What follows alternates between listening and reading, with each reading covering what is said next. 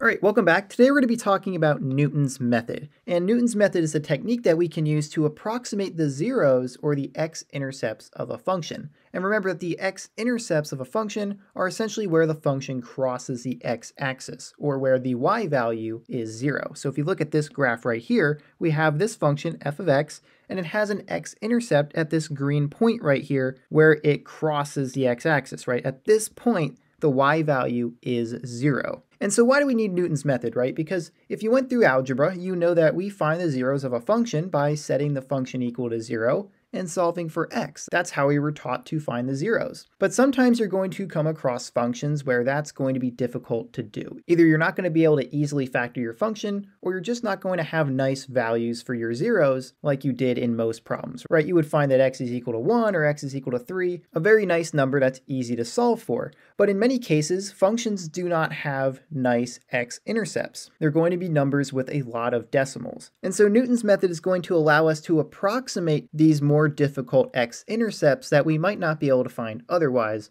without using some fancy calculator. And so what we're going to do is I'm going to show you how Newton's method is derived, or where the formula comes from, and then we'll show you how to use that formula for an example problem. And so if you're not interested in seeing where this formula comes from, feel free to use the chapters on this video to skip right to the example. But I highly recommend that you stay and see where the formula comes from, because it might help you understand what you're doing as you use Newton's method. And so if we look at this function here, right, we want to approximate this x-intercept, this little green dot here. And so how are we going to do that? Well, we start by picking some value that we believe is close to the x value of where that x-intercept is. So if you look at our graph here, we have x1 labeled here, which is a point on the x-axis about right here, which is a little bit away from our actual x-intercept.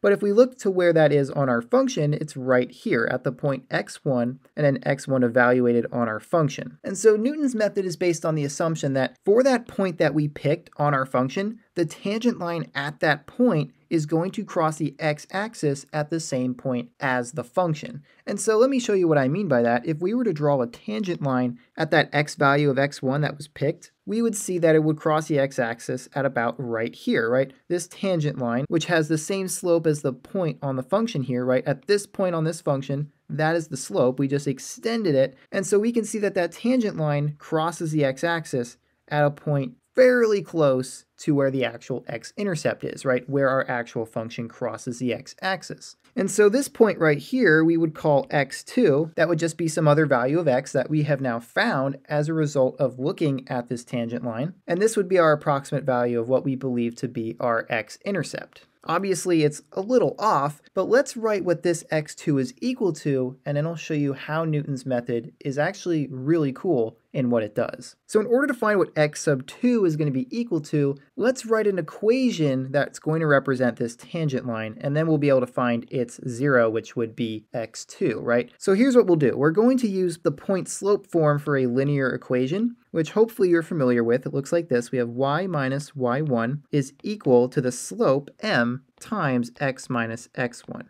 Right, with this formula, we can take a point and plug its coordinates into x1 and y1 and find the equation of a line that goes through that point given the slope at that point. And so if we plug in what we know in this scenario, we know that our y1 value is going to be this, our function evaluated at x1. And so we're going to have y minus f of x sub 1. And that's going to be equal to the slope times x minus x1. Well, what's the slope in this case? Well, we know from a calculus perspective that the slope at a point on the function is also the first derivative of the point on that function. And so the slope here is going to be equal to f prime, or the first derivative of our function evaluated at x sub 1, right? The slope at this point right here at x equals 1 on our function would be f prime of x1. And then this would be multiplied by x minus our value of x1, which is just x1. So we have x1.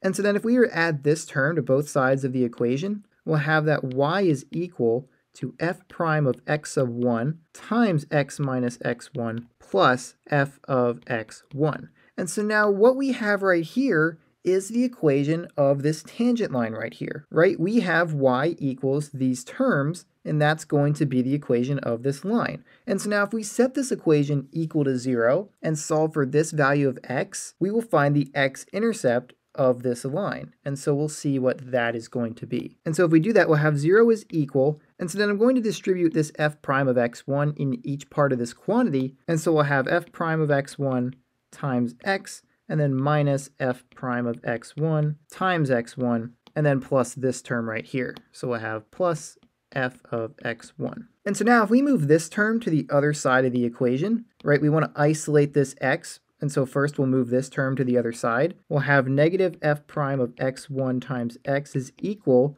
to negative f prime of x1 times x1 plus f of x1. And so then if we divide both sides by this negative f prime of x1, we'll find out what x is equal to.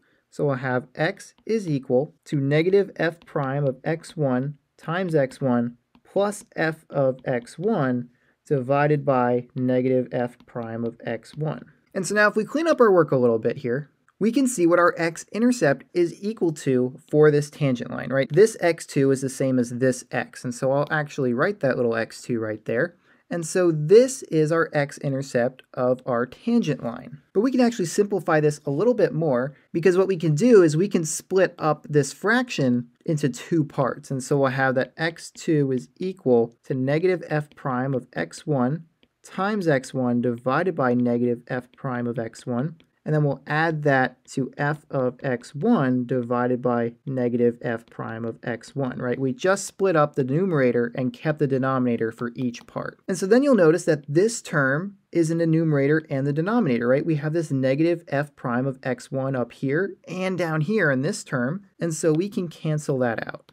And so then if we also bring this negative from down here out front, we then have that x2 is equal to x1 minus f of x1 divided by f prime of x1.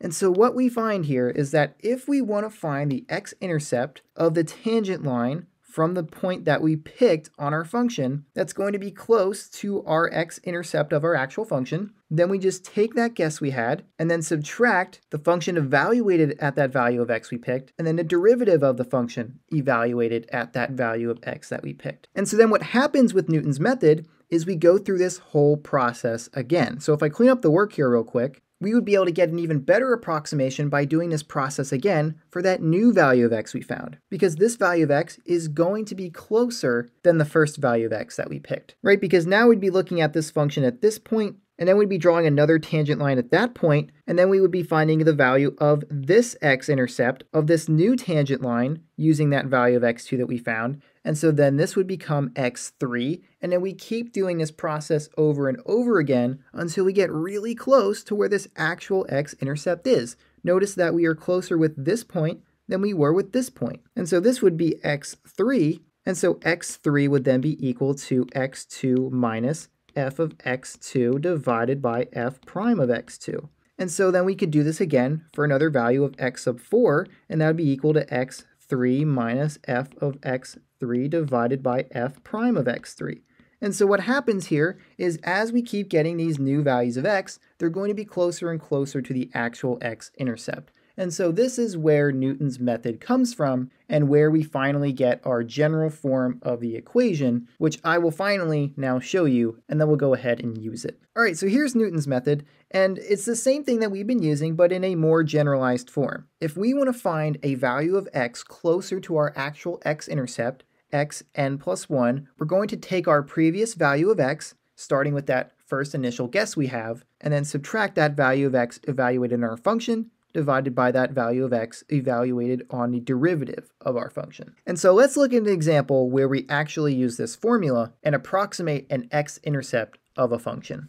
All right, so here's our example. We want to approximate the zero of the function until two successive approximations differ by less than 0.001. And this word zero here is the same thing as x-intercept. We're just trying to approximate the x-intercept, also known as the zeros of a function, which is a wording that you will see when working with Newton's method. You might also see the word root. We're looking for the root of our function, so just be aware that there are some different wordings for the x-intercepts of a function. And we'll talk about what this means once we start working with Newton's method here. And so here's our function. We have f of x equals x cubed minus x minus 1. And so you can kind of see how this would normally be a difficult function to find the root of. this isn't going to easily be factorable, which means it's not going to be very easy to solve when you set the function equal to 0. So this is a good example of where we would actually want to use Newton's method. And so maybe the hardest part of a problem dealing with Newton's method is figuring out what your first guess is going to be, right? What is our value of x1 going to be equal to? What is our first guess for our x-intercept? And so what you're going to want to do is you're going to want to try to find a value that when you plug it into this function will give you a positive number, and then you're also going to want to plug in a value that's going to get you a negative value.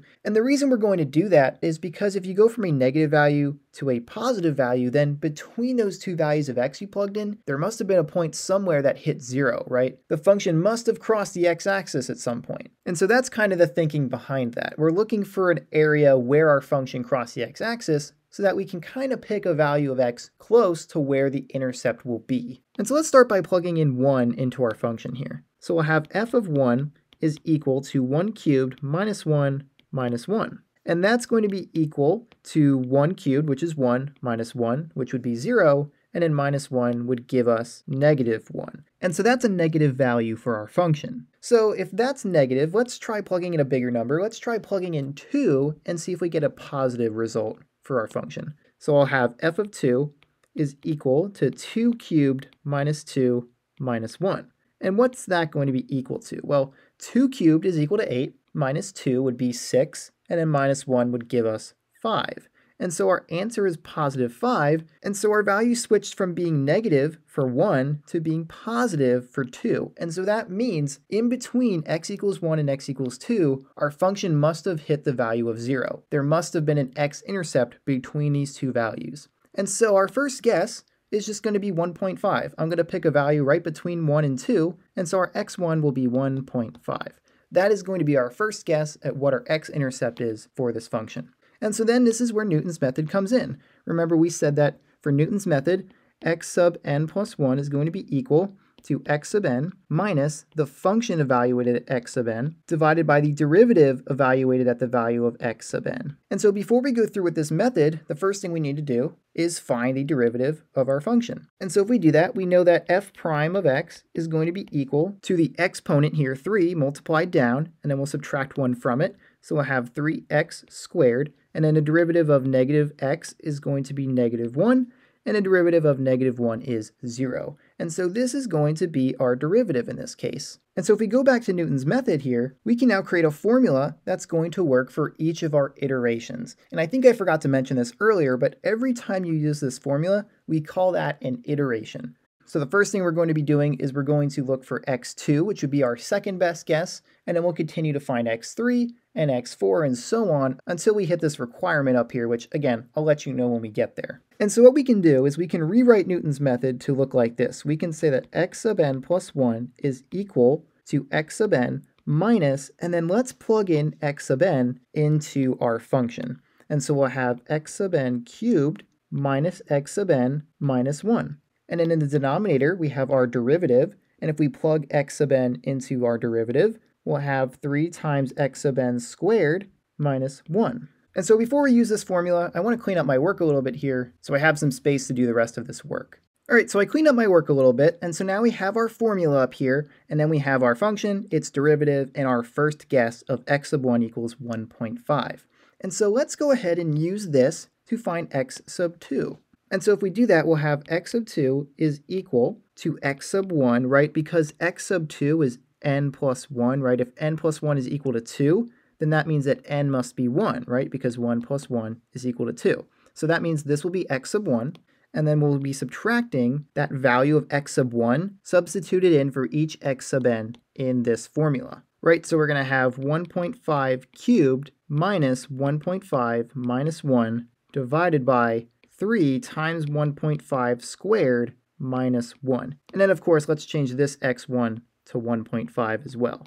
All right, so now if we were to go through and evaluate this, this would be equal to 1.5 minus 0.875 divided by 5.75, right? So if you plug this into your calculator, you'll get 0.875.